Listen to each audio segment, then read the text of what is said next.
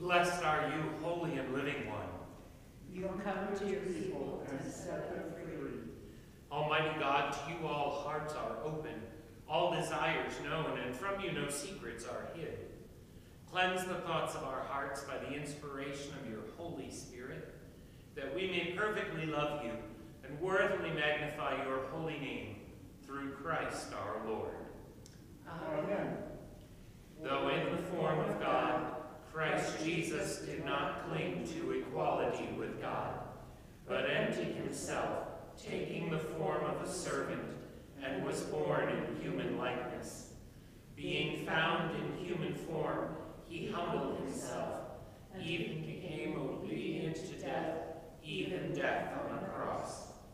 Therefore God has highly exalted him, and given him the name above every name, that at the name of Jesus every knee shall bow, in heaven and on earth and under the earth, and every tongue confess that Jesus Christ is Lord, to the glory of God the Father. The Lord be with you. And also with you. Let us pray. Holy God, fill us with compassion and respect for all people, and empower us for the work of ministry, whether near or far away, that like your servant Harriet Bedell, we may show forth your praise not only with our lips, but in our lives, and by giving up ourselves to your service. Through Jesus Christ our Lord, who lives and reigns with you in the Holy Spirit, one God, forever and ever. Amen.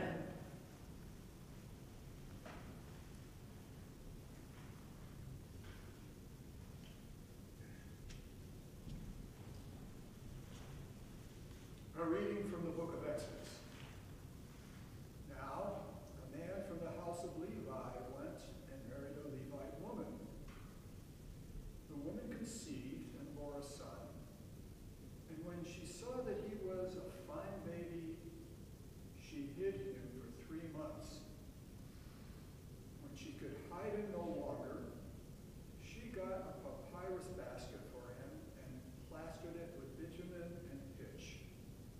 She put the child in it and placed it among the reeds on the bank of the river. The child's sister stood at a distance to see what would happen to him. The daughter of Pharaoh came down to bathe at the river, while her attendants walked along beside the river. She saw the basket among the reeds and sent her maid to bring it. When she opened it, she saw the child who was crying, and she took pity on him. This must be one of the Hebrew children, she said. And then his sister came to Pharaoh's daughter, saying, Shall I go and get you a nurse from among the Hebrew women to nurse the child for you? Pharaoh's daughter said to her, Yes. So the girl went and called the child's mother. Pharaoh's daughter said to her, Take this child and nurse it for me, and I will give you your wages. So the woman took the child and nursed it. And when the child grew up, she brought him to Pharaoh's daughter, and she took him as her own son. She named him Moses because she said, I drew him out of the water. Hear what the Spirit is saying to God's people. Thanks be to God. Please join us in reciting a portion of Psalm 96 on today's handout. Sing to the Lord a new song. Sing to the Lord, all the whole earth. Sing to the Lord and bless his name. Proclaim the good news of his salvation from day to day. Declare his glory among the nations, and his wonders among all peoples. For great is the Lord, and greatly to be praised. He is more to be feared than all gods. As for all the gods of the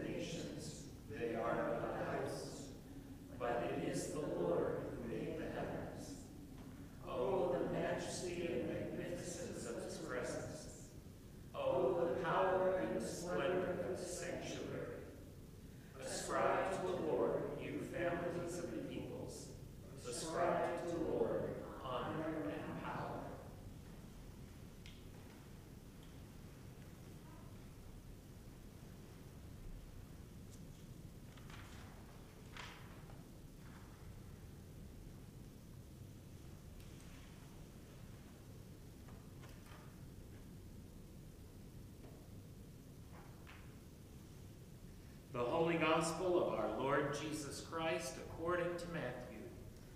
Glory to you, Lord Christ. When Jesus saw the crowds, he went up the mountain, and after he sat down, his disciples came to him. Then he began to speak and taught them, saying, "Blessed are the poor in spirit, for theirs is the kingdom of heaven. Blessed are those who mourn, for they will be comforted. Blessed are the meek, for they will inherit the earth. Blessed are those who hunger and thirst for righteousness, for they will be filled. Blessed are the merciful, for they will receive mercy. Blessed are the pure in heart, for they will see God. Blessed are the peacemakers, for they will be called children of God. Blessed are those who are persecuted for righteousness' sake, for theirs is the kingdom of heaven. Blessed are you when people revile you and persecute you and utter all kinds of evil against you falsely on my account. Rejoice and be glad, for your reward is great in heaven, for in the same way they persecuted the prophets who were before you." The Gospel of the Lord. Praise to you, Lord Christ.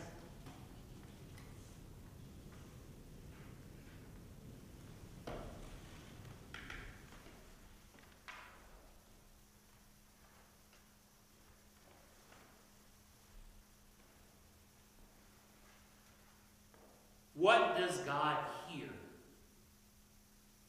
Or who does God hear? Saint Basil in the 4th century said that when God says in Genesis, "Let there be light," we shouldn't imagine sound and vocal cords creating a sound, but that this is a way of articulating God's intention. St. Basil rejects a literal reading of the text. So we're left to wonder, does God make a sound? Does God hear a sound? The question is compounded by the fact that in all the rules for the priests in the Torah, all the rules for how they should offer the sacrifices in the temple, there are very little directions about what is to be said. In fact, almost none. Were the sacrifices offered in silence? What does God hear? And if the sacrifices were offered in silence, was that so that the people, or perhaps God, could hear the cries of the animals? What does God hear? We find ourselves challenged by we find our assumptions challenged by the question, what does God hear? It was a common thing in the ancient world to believe that God or the gods listened to important or powerful people. Our texts challenge that assumption and make us ask the question, what does God hear? The Egyptians have grown frightened of the Israelites, and they have them making books and slaving away at making bricks, and have them, that was a Freudian slip on my part, wasn't it? They have them making bricks and slaving away at making bricks, and making a brick is like making a box, only it's not hollow inside. And so the Egyptians are slaving away at making these bricks, and straw or hay or papyrus shreds are put in the brick to help them hold their shape while the clay dries.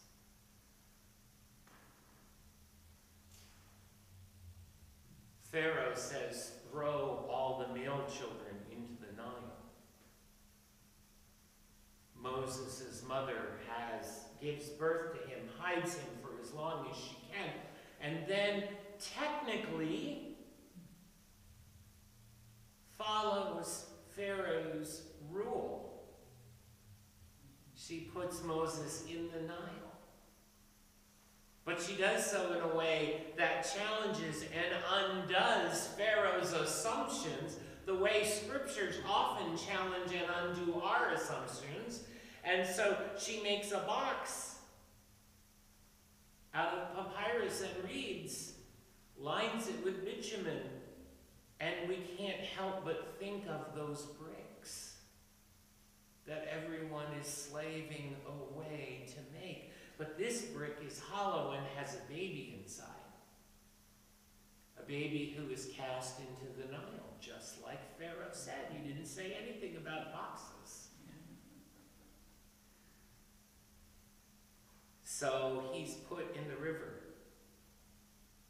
And Pharaoh's daughter sees the basket, sees the box, and says to her servants, bring it over here. And she opens the box and hears a baby crying. And it is that cry that is the beginning of the subversion of the entire Egyptian enterprise as concerns the Israelites.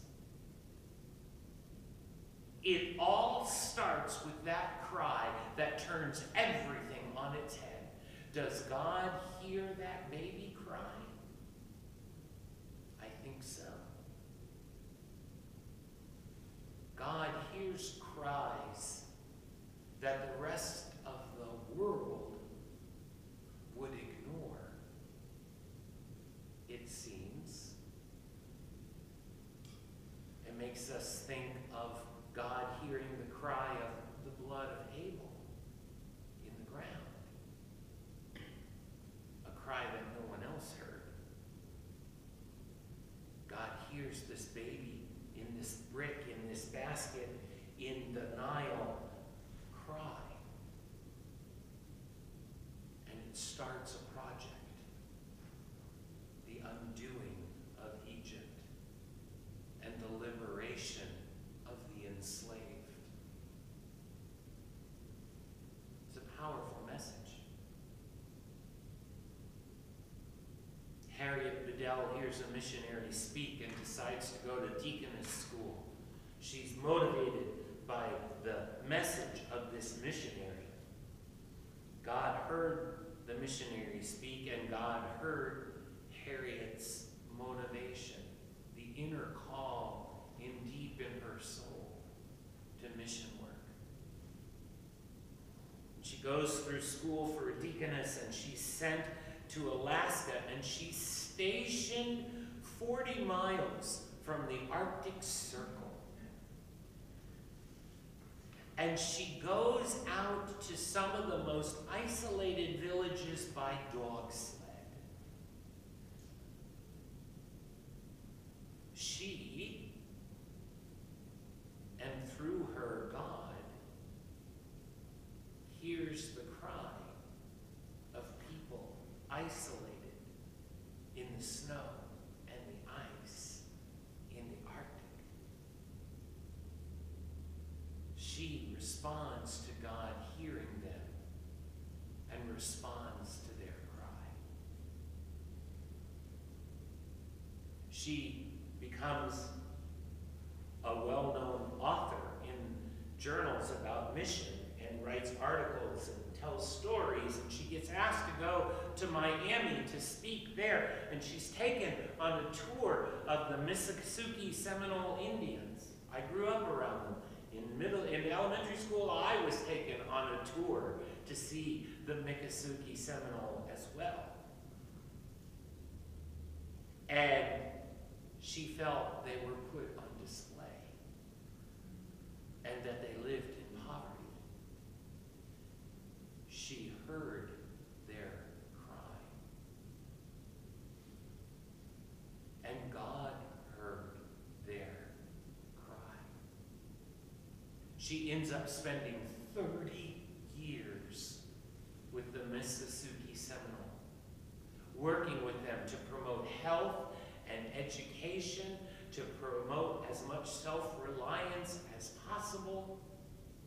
She got them back in touch with their own creative arts, their weaving and their creation of baskets and other things. She got New York department stores to buy from them so that they could make a living. And then, like Pharaoh in Egypt, the department stores realized they could get non-authentic Indian-looking goods to sell in their home wares department cheaper and make more money. And like Moses before Pharaoh, Deaconess Harriet Bedell got on a plane and flew to New York and walked into the board of directors and confronted them on how they were treating the Mississippi Seminole. This was in the 50s and the 40s when women weren't in those spaces usually. But Harriet Bedell was. And she was effective because she was hearing what God hears, which is not the voice of the powerful, but the cries of the oppressed.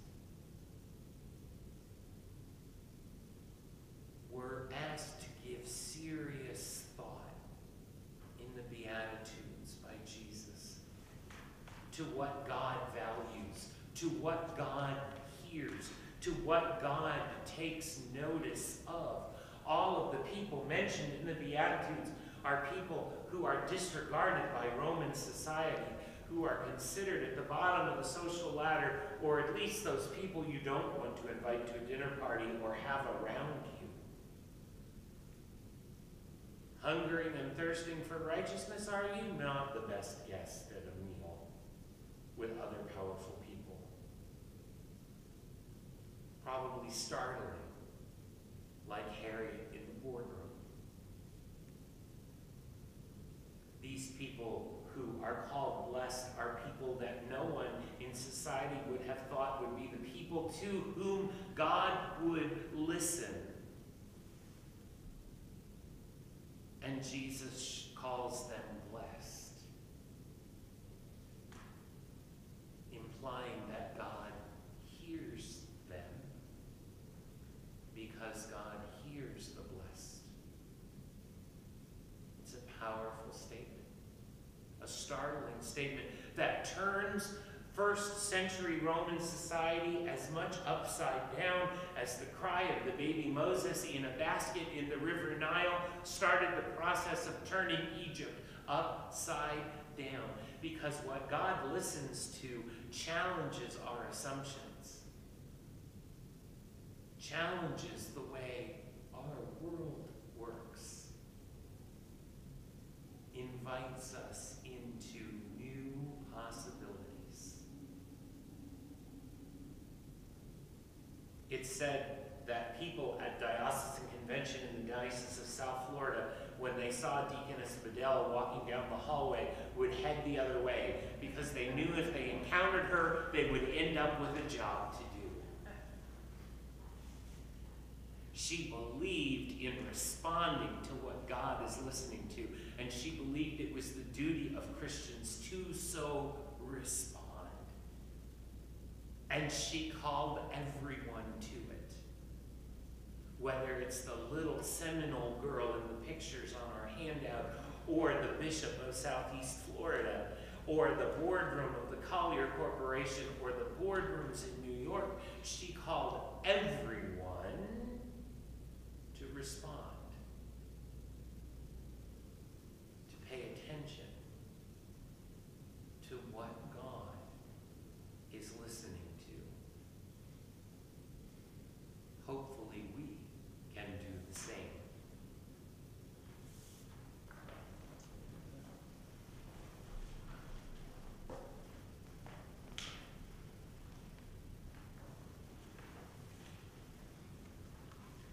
Please join for prayers of the people. Father, we pray for your Holy Catholic Church, That we all may be one. Grant that every member of the Church may truly and humbly serve you. that your name may be glorified by all people, We pray for all bishops, priests, and deacons.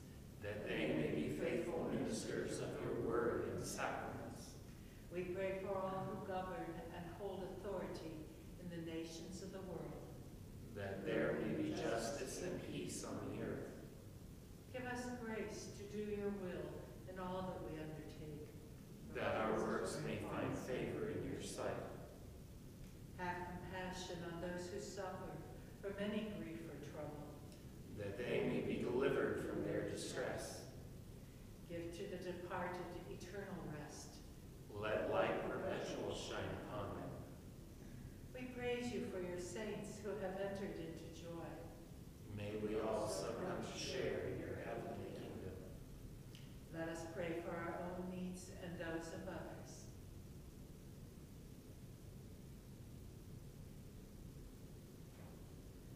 Almighty God, who created us in your own image, grant us grace fearlessly to contend against evil and to make no peace with oppression, and that we may reverently use our freedom. Help us to employ it in the maintenance of justice in our communities and among the nations, to the glory of your holy name. Through Jesus Christ our Lord, who lives and reigns with you and the Holy Spirit, one God, now and forever. Amen. The peace of the Lord be always with you. Also with with you. you.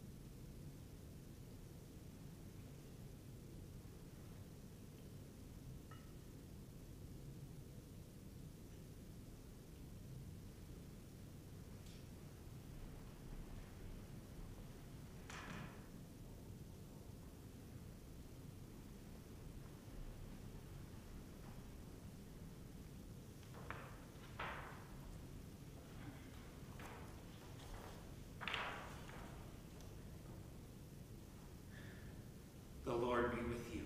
And also with you. Lift up your hearts. We lift them up to the Lord. Let us give thanks unto our Lord God. It is right to give God thanks and praise. Worship and praise belong to you, Father, in every place and at all times. All power is yours. You created the heavens and established the earth.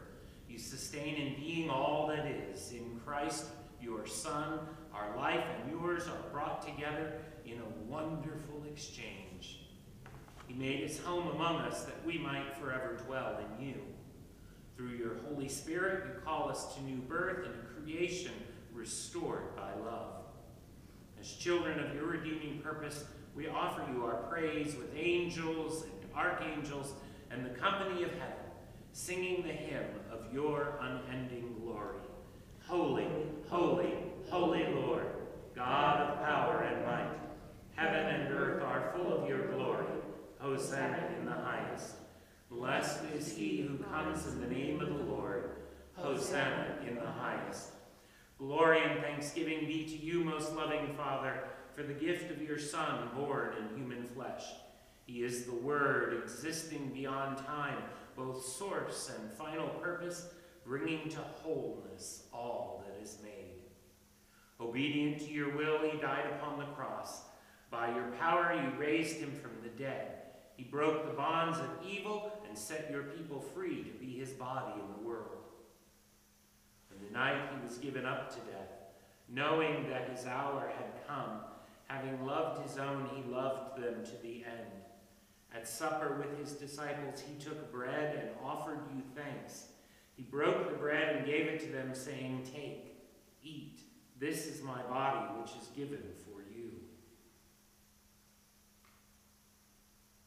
After supper, he took the cup. He offered you thanks and gave it to them, saying, "Drink this, all of you. This is my blood of the new covenant. It is poured out for you and for all, that sins may be forgiven. Do this in remembrance of me."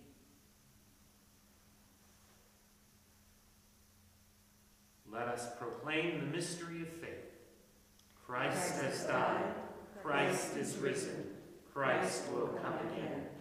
We now obey your Son's command. We call his blessed passion and death, his glorious resurrection and ascension, and we look for the coming of his kingdom. Made one with him, we offer you these gifts, and with them ourselves, a single living sacrifice. Hear us, most merciful Father, and send your Holy Spirit upon us and upon this bread and wine, that overshadowed by his life-giving power, they may be the body and blood of your Son, and we may be kindled with the fire of your love and renewed for your service in the world. Help us who are baptized into the fellowship of Christ's body to live and work to your praise and glory. May we grow together in unity and love until at last in your new creation we enter into our heritage in the company of blessed Mary, the God-bearer, the apostles and prophets, and all our brothers and sisters, living and departed, through Jesus Christ our Lord, with him, in the unity of the Holy Spirit, all honor and glory are yours, Almighty Father, forever and ever. Amen. And now, as our Savior Christ hath taught us, we are bold to say, Our Father, who art in heaven, hallowed be thy name. Thy kingdom come, thy will be done, on earth as it is in heaven. Give us this day our daily bread, and forgive us our trespasses, as we forgive those who trespass against us. And lead us not into temptation, but deliver us from evil. For thine is the kingdom, and the power, and the glory, forever and ever. Amen.